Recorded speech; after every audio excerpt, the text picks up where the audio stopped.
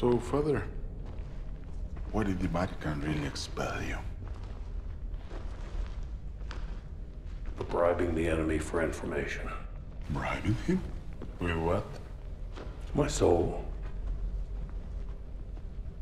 I sold my soul. You did what? I said I sold my soul. That doesn't mean I'm possessed. They're two quite different things, as Mr. Franco here couldn't attest.